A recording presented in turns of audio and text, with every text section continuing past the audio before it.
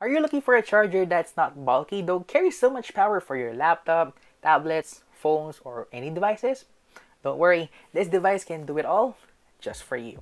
But the question is, how long will it take to fully charge my Asus Vivobook Pro 14 OLED? Well, we'll find out in this video.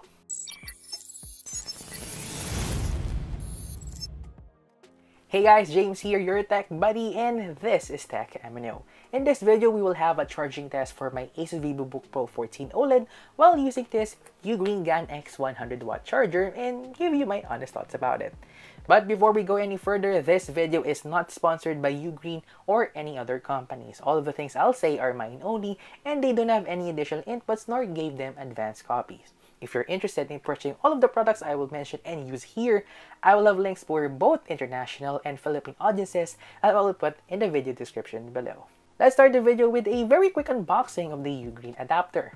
Here's the retail packaging of the 100W GaN charger. Let's lift up the pull tab tape, and once open, we can see the charger and its paperwork. Nothing else is included, so you need to buy a compatible cable here. UGREEN also sells cables that can harness this charger's power, but for this charging test, we will use a 2-meter USB-C to C cable from a company called Sager. A quick inspection of the charger. The one that I have here is a US plug that can be folded and be a space-saving carry on your bag when traveling, though it's also available in EU and UK plugs too if you need those.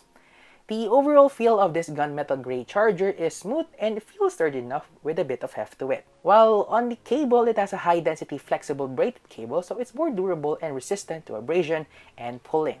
But the coolest part here is the cable has built-in LCD display for charging and power status, so you know how much power that cable and charger is pushing into your devices, which is very helpful later on. Alright, now we're done with the hands-on. Let's charge the Asus Vivobook Pro 14 OLED with the cable and the UGREEN 100W charger.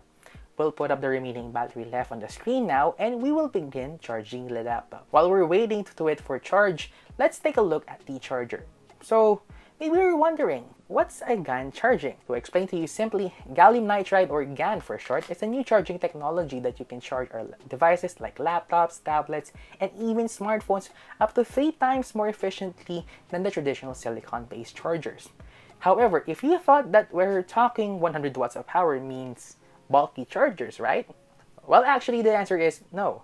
GaN chargers may be powerful enough, but for the size and weight to it, it's much smaller and more portable than traditional ones and more resistant to high temperatures.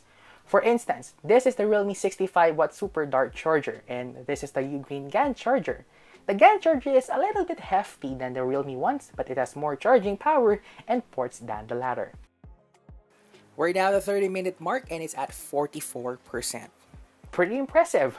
We will go back to the laptop later on the 1-hour mark. While it's charging, I need to give a shout out to Asus on their rather confusing and quite misleading information. Let me explain.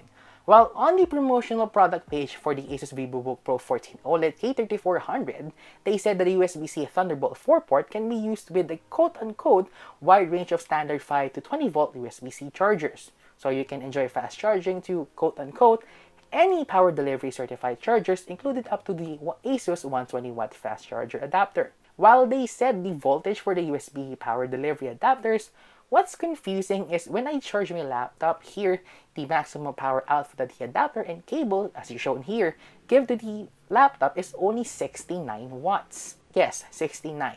Let's be professional here, okay? Which only means that whatever power wattage your charger be, maybe 75, 90, or even 100 watts in this matter, it will charge at the maximum power of 65 watts. So hold on. If it only took 65 watts of power, can I just buy a 65 watt adapter?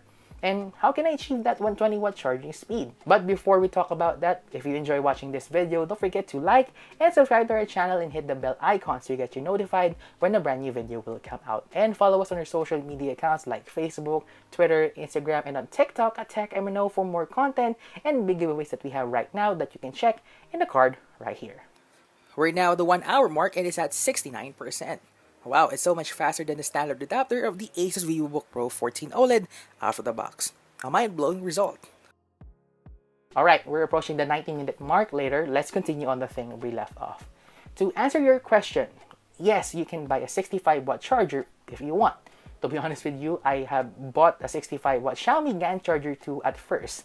But when I have and use it on my laptop, it showed an exclamation point on the battery icon and had a warning that the wattage of the power source was not enough and could lead to decreased performance and charging efficiency. So I buy this 100-watt charger instead, hoping it will charge more faster. But it just says that it can carry up to 120-watt charger, right? Yes, it can charge faster with that adapter, but the consequence is you are bringing a more bulky brick as shown here in this photo. So Asus, if you're watching this right now, please try to be precise on your promotional product information, okay? To avoid these confusions in the near future. We're now at the 90-minute mark. It is at 89%. We can now see where the charging starts to slow down, but still faster though than the default charger. Pretty awesome. We are moving forward where the charge test will go through, but let's talk about the ports of the UGREEN 100W GaN charger. This brick has 3 USB Type-C ports and 1 USB-A ports. The first and second Type-C ports here can power up to 100 watts with support with Power Delivery 2 and 3 and Qualcomm Quick Charge 4 Plus technology. The third one here, the Type-C port, has a max power up to 22.5 watts with Qualcomm's Quick Charge 3 and Huawei's Fast Charge and Supercharge technology. And finally, the USB-A port can also carry up to 22 watts of support for AFC, Samsung's Tech, and Apple's 2.1 amp charging alongside QC2, QC3, and Huawei's charging tech mentioned a while ago. However, I need to address and point out to you that when you charge 4 devices at the same time, the 100-watt power will be divided into all 4 ports, as you can see in this graphic illustration for your reference.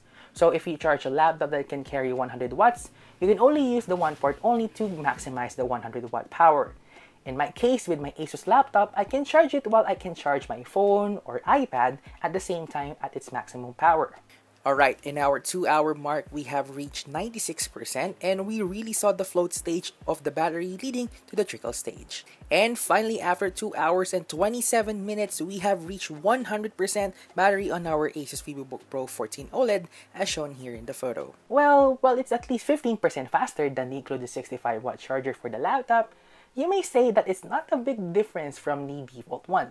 But when we look at the first hour of charging between the power delivery charging and the regular charging, the GaN charger pushes faster to hit the 70 to 80% mark than the regular adapter.